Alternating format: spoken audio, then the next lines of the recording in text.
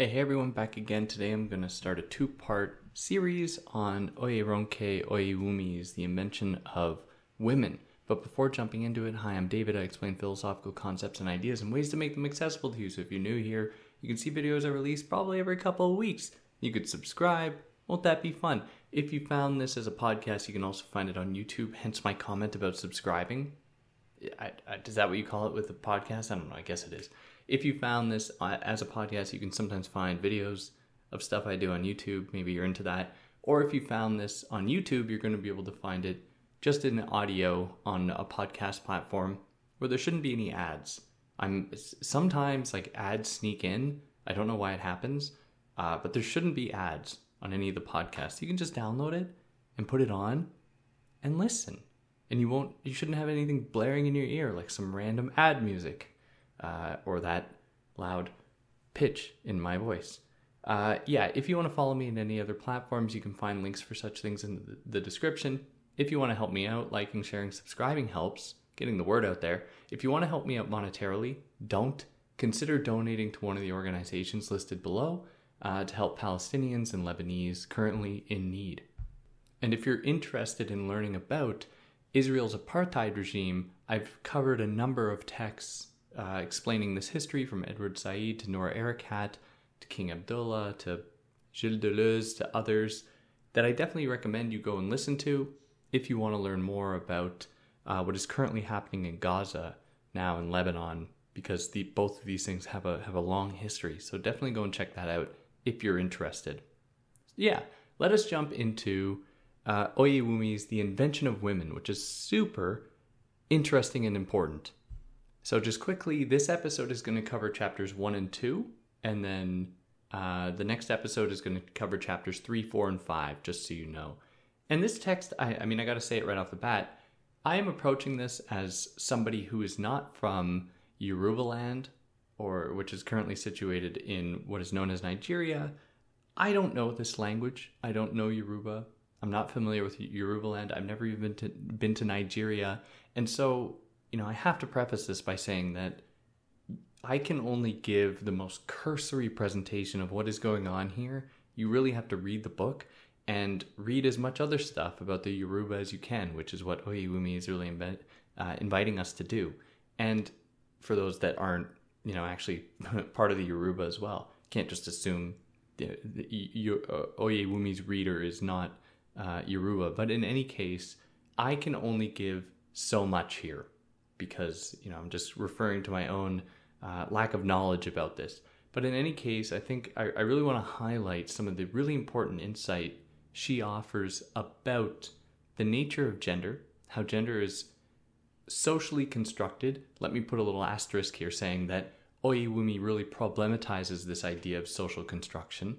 But in any case, to highlight the various ways that people and cultures have relationships and understand this thing called gender. So in chapter 1, Oyèwùmí begins by really highlighting the way that the West, the European West, embraces what she calls biologic and bio-reasoning, which is to say that in the West that there's a heavy emphasis upon bodies as being the determining factor in how people should exist socially and culturally in the world. So one of the ways the primary way that Oyèwùmí will look at this is how gender differences that are ostensibly founded upon biological differences, but we're going to problematize that, founded upon biological differences are used to justify assigning people different roles in the West. Whereas for Oyèwùmí, and that she identifies among the Yoruba, there isn't such emphasis upon gender in categorizing people and determining how they should exist in the world. Instead, there's a lot more reliance upon seniority, age, familial lineages, marriage unities, and so on, that play a much more important part than people's physical bodies in determining essentially how they're going to be socialized and then situated in the world, in society. Now in the West, biological differences are emphasized and used to justify distinguishing people. Even among social scientists, like sociologists, psychologists, and everyone like that, who don't necessarily submit to the idea that biology is destiny. So for example, sociologists don't go and study something like gender or men or women or any other gender and say that people act this way because of their gender. Instead, they might say something like, people are treated this way in this society because of their gender. Even though such social scientists might be problematizing and moving away from the idea of biology as destiny, Oyèwùmí is committed to the idea, and this is one of her really important points here, that even as these social scientists claim not to study people in terms of their biology or to explain their experiences from their biology, even them having recognized these people as being affected in terms of their biology, they are still doing that same thing of organizing these people and identifying them on that same basis. So in the case of like women, or talking about women's subjugation in the West, depends upon a recognition of what women are.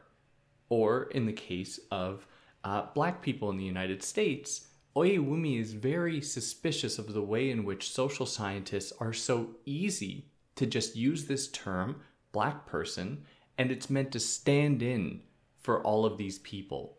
Where she's like, this just signals such an emphasis upon biological designation as a way to homogenize people. Even when these social scientists aren't saying that what is happening to these people is because of their biology, they are still falling into the same trap of organizing people according to their bodies.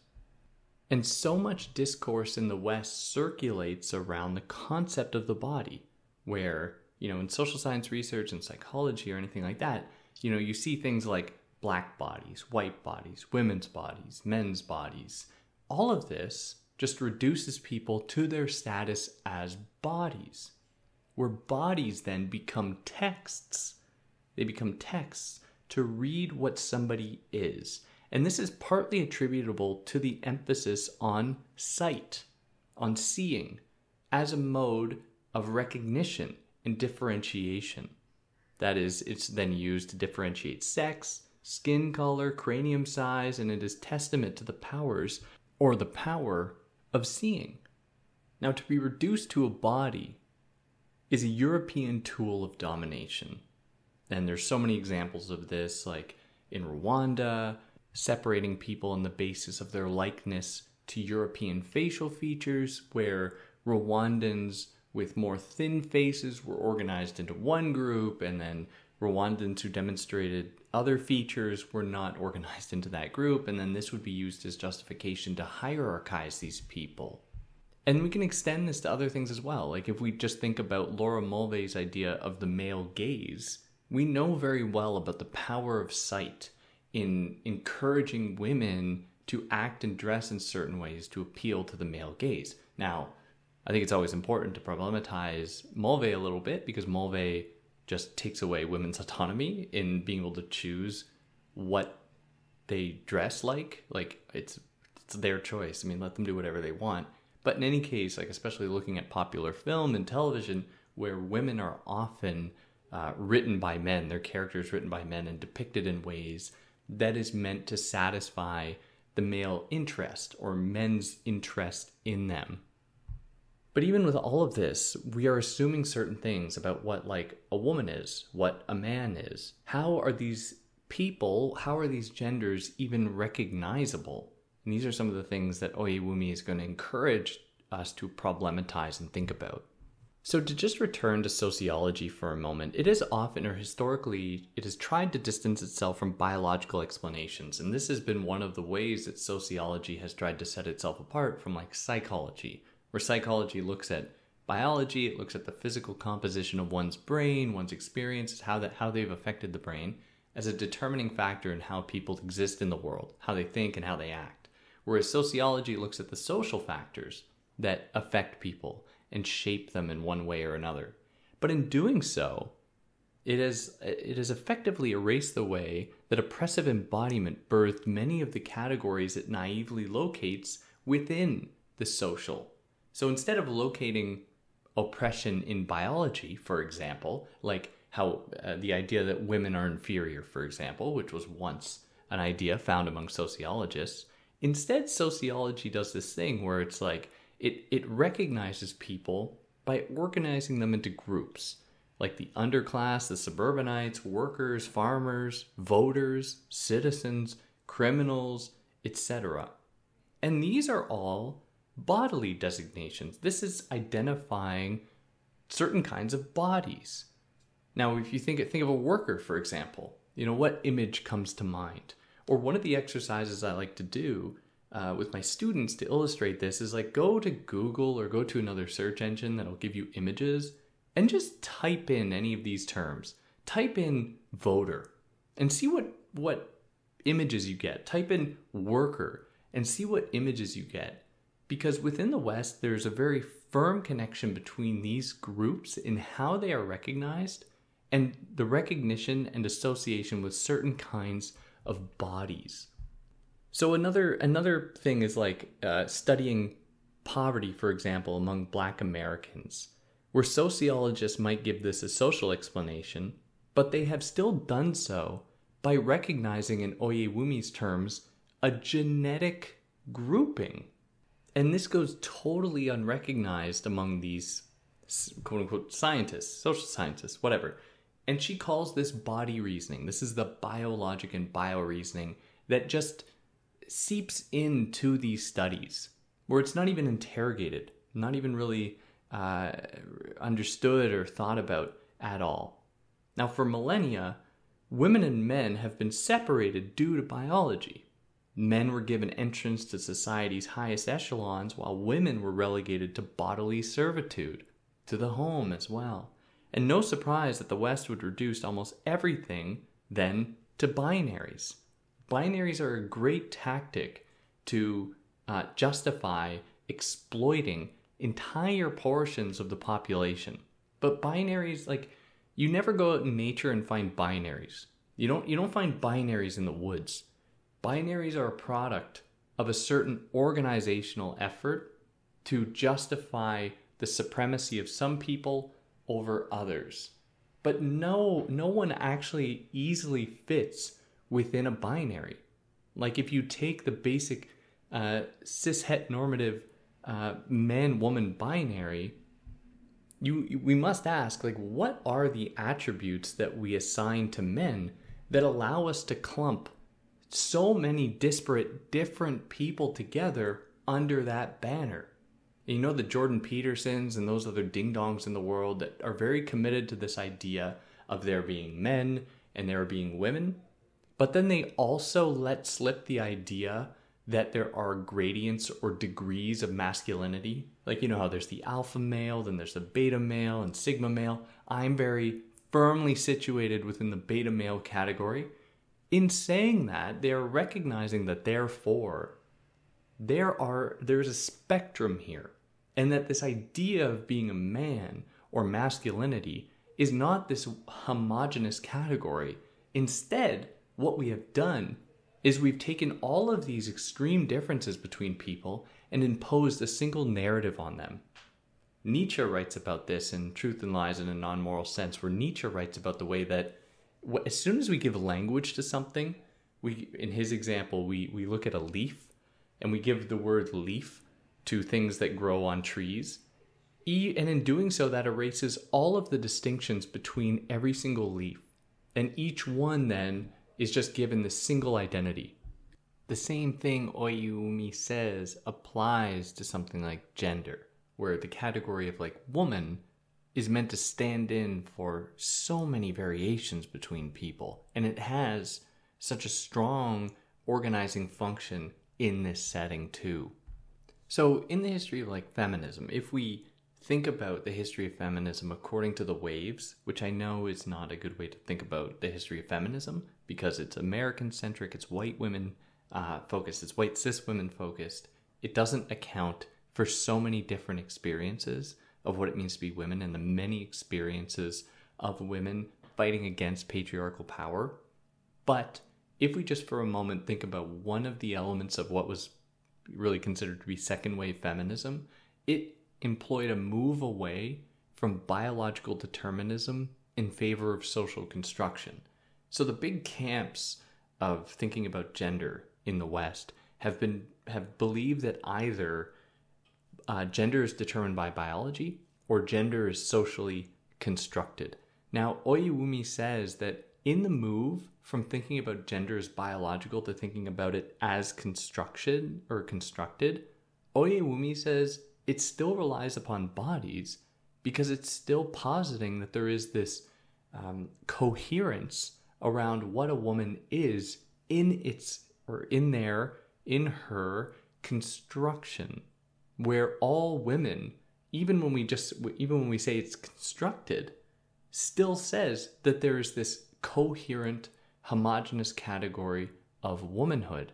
And then you have people like Judith Butler come and say things that, like, Judith Butler is like somewhere in between.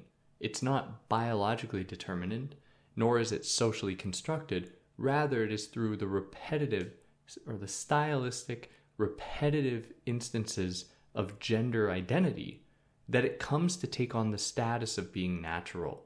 Where for Judith Butler, the problem with social construction theory is that it implies as though gender can just change willy-nilly from day to day or from culture to culture and so on. Whereas for Judith Butler, through the repetition of gendered attributes, they come to be assumed as being natural and come to have a natural affiliation with people's bodies. Now, Oyèwùmí calls upon Judith Butler, but he kind of has a problem with it in that it still implies this amount of like construction. To say that even gender is performative is to say that in all cases and everywhere, there is this thing called gender where it is being performed. And in doing that implies that gender is experienced the same way everywhere. There's the same kind of like continuity between bodies and genders in some form or other. When in her context, Oyèwùmí's context in Yoruba land, or that she's looking at among the Yoruba, there is no such concept of gender at all. So it is not performative at all, because that society does not organize people based off of gender. And so the very rhetoric about performativity is itself part and parcel of a Western idea about what gender is, not necessarily applicable everywhere else, that doesn't organize itself based off of gender, that does not have all of these performative acts of gender that could even be understood through Judith Butler's lens of performativity. But to return just briefly to the discussion of social construction, some feminists who advocated the idea that gender is socially constructed looked at other contexts and said, look, women over there, display different attributes.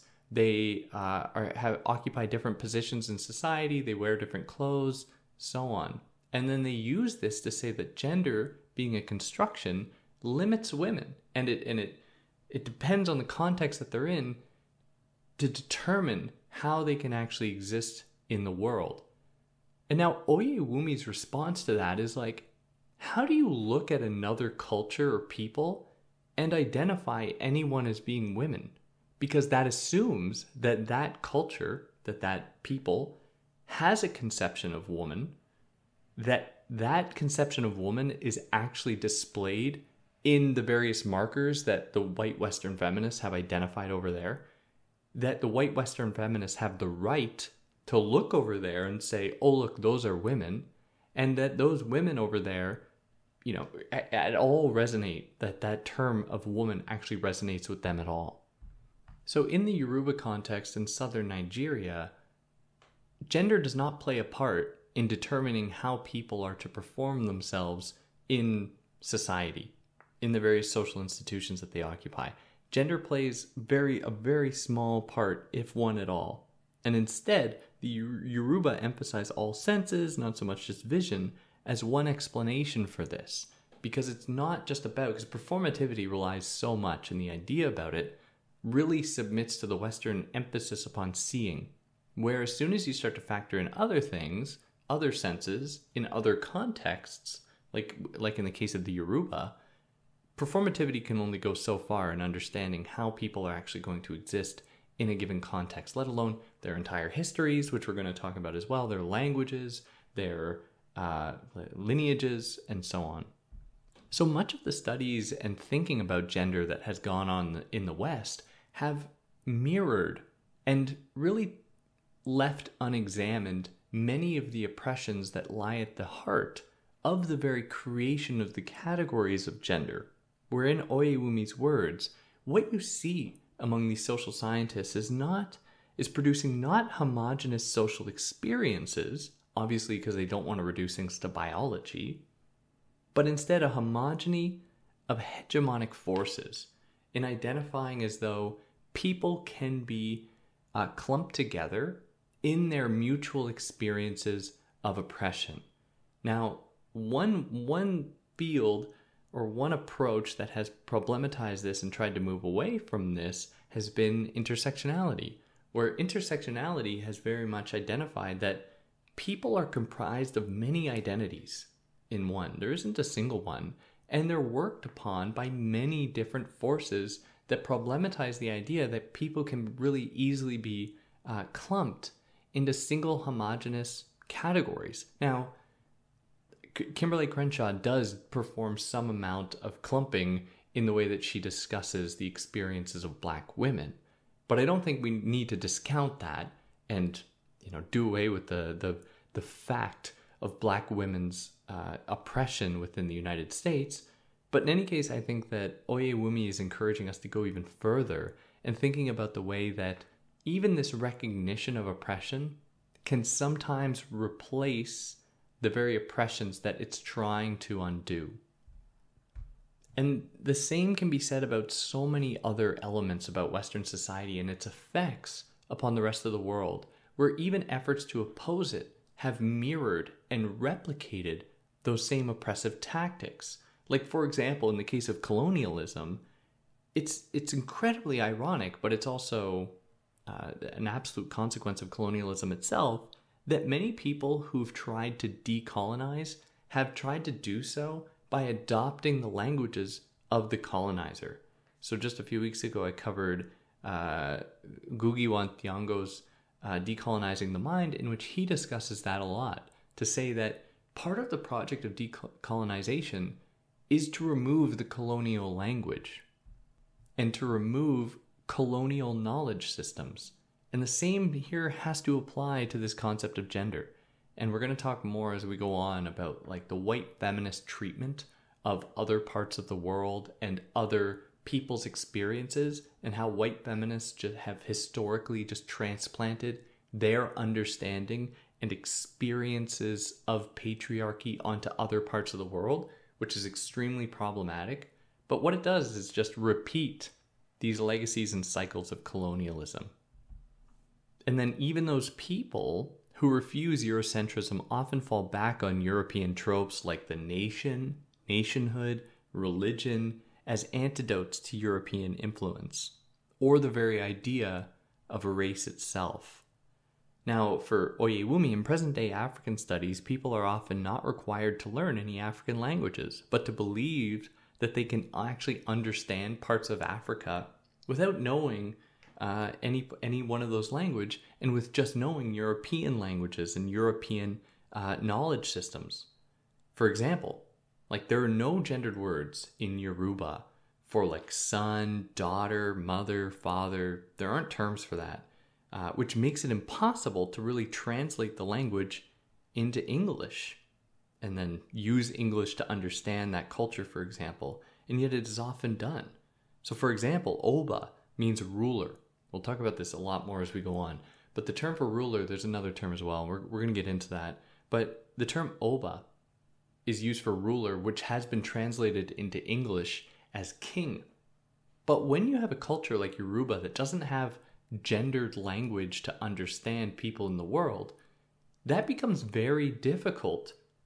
Then it becomes very difficult for English-speaking people to actually grasp how that society works with the English language, because they don't have the language and the structures of their language mirrored in the structures of the societies themselves to actually understand those people's experiences. And that puts us here into chapter 2.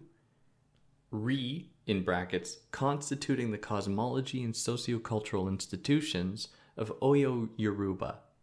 So before Western colonialism, there weren't really words for men and women in Yoruba, as I think I've already made clear. In Oyewumi's words, rather, the primary principle of social organization was seniority. Now, despite the fact that they didn't have terms for men and women, they did have terms for people based off of their physiology. And this was used for reproduction. So people with vaginas and people with penises would be referred to as obinrin and okunrin. I hope I pronounced these things right. Obinrin referring to people with vaginas versus okunrin, people with penises. And unlike English, where female is derivative to male, obinrin and okunrin both include the suffix rin that refers to common humanity. Now, these terms don't hold the same hierarchical weight as the English terms do. Also, these terms refer to adults exclusively and not children. So it's not even like children can be entered into this like gender dynamic from a young age and then socialized into it. These terms are really used to describe anatomical differences relevant for reproduction, and that's about it. But reproduction is then not stylized in the same kind of monogamous, and we're going to talk about polygamy because that's really central to Yoruba culture, in a monogamous type of coupling way. It's just purely about the meeting of these two kinds of bodies to produce children. So age and not gender is the primary hierarchical principle. Now, this respectful pronoun for an older person is one, and this is a term that you'd likely hear more often than obinrin or okunrin, where in social settings, but what Oyewumi tells me, and this is one of those things where I'm like, I don't know. So, I'm just taking what she says to be absolutely representative of these people and the language that they use, but just taking what she says at face value, she's saying that you won't really hear the words obinrin or okunrin to refer to people out in the world. You don't see someone and be like, identify their gender and refer to a woman as like obinrin, for example. Instead, you might hear someone be referred to as wan, or you'll hear someone be referred to as the relative place within a lineage, for example. Now, Yoruba it has words for mother and father, sort of. Iya and Baba, but they also refer primarily to age and are used to designate adults simply of reproductive age. And that's the only time they're going to be used, I think, or for the most part. Now, this when you deal here with like marriage, within Yoruba, there is a kind of gender dynamic here, but it needs to be nuanced very much. So in what I will just call a husband-wife dynamic, just to use terms in English that I can use as reference because we don't have terms that translate to what they're referring to here.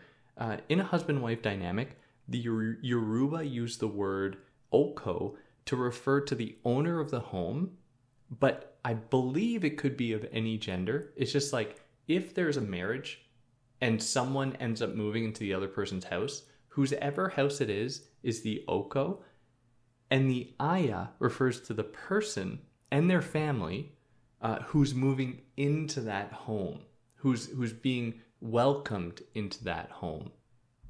So I mentioned their family as well because through marriage here, it was treated like you weren't just marrying a single person, but you were marrying that whole family because they would become a part of your life. They'd become a part of the entire marriage unit there. And this would open up entirely new kinds of hierarchies, entirely new kinds of recognitions of people. So for example, if someone had children from a previous marriage, then that marriage ended in divorce, or there's a widow or widower or something or whatever, and they got married again, the original children, that's problematic, but like the children who are actually first part of that home would be like hierarchized higher than the new ones within Yoruba culture. And the entering members would assume another status, regardless of gender. So Yoruba is primarily cognatic, that refers to people gaining their identity through their lineage. And it's traced through multiple relations, not only through the father, where within the West, and many people who are listening who are in the West, chances are you got your name, your last name is from your father. It is a patrilineal system. People are recognized in terms of their father's lineage, but not in Yoruba. Instead, they have a totally different way of understanding familial relations and parental relations, because it includes so much more. So the Aya and their entire family, the people coming into the home, would be seen as marrying the Oko's entire network, the person whose home it is. So marriages are monogamous, but they take on many polygamous qualities, but they're also polygamous at the same time. So couples wouldn't share rooms. Oko or Aya would share rooms with their children if they had their own children, or with family members who might need more assistance, might need more constant supervision and surveillance and care. It's weird that I call it surveillance. I should just be calling it care. Yoruba also often believe that sex during pregnancy is dangerous for the child, and so they abstain from sex. And for this and other reasons, like producing more children, polygamy is not uncommon. So if there is somebody with a penis married to someone with a vagina, and the person with the vagina is pregnant in Yoruba, they don't have sex because it is seen as being dangerous for the child, which is actually then encouraged that the person with the penis pursue other sexual relationships with other people, but this is determined almost entirely by the pregnant person. They're calling the shots here, and they're permitting this. And it has other important effects and important consequences, in that it allows the cultivation of even more familial dynamics and people to be part of the family unit, which is beneficial to raising children, to keeping the house, to taking care of sick family members or anyone else who might need help. The more connections, the better. And they would actually encourage people to pursue other relationships with people who are younger, because younger people because this is how the society is more hierarchized, could then take on more of the annoying tasks, which I thought was kind of funny. But in any case, it's like it's one justification for that type of dynamic, used to develop more connections, to have more family members around, to lighten the load for everyone else. Like, it really makes sense. And it's when you compare it to the emphasis upon monogamy within the West, which is often just a tool for patriarchal control over women, in this dynamic, it opens up so many more connections that disrupt one of the primary modes of aggression within the monogamous dynamic, and that is separation. Monogamy works, and the violence that's often cultivated through it works by separating women from their social networks, from their friends and their families, and putting them alone in the house with one man. And of course, this will often breed violence, because they are going to be taken away from that network. Whereas a polygamous relationship or dynamic like this encourages so many more types of connections that will permit people to actually have more safety in a lot of cases. But it does depend. It's not like I'm not romanticizing polygamy as being the one solution to the harms of monogamy. Definitely not. Now, Yoruba do have a concept of what Oyèwùmí calls bride wealth, that involves the passage of goods from the groom, what I'm just calling the groom, to the bride. And Westerners have interpreted this as buying the marriage, like buying a bride. And of course, that's not the case in Yoruba, given that it doesn't occur with the same gendered orientations and capitalistic influence. Additionally, researchers conveniently ignore the concept of bride service that includes the groom's lifelong obligations to the spouse.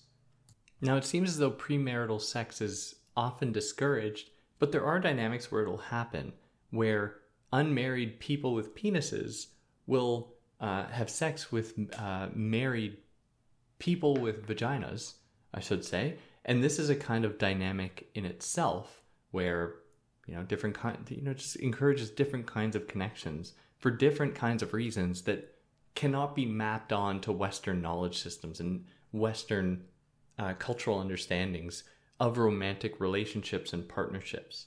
And this is called ale. Now, as for gay relationships, Oyèwùmí writes that homosexuality does not seem to have been an option.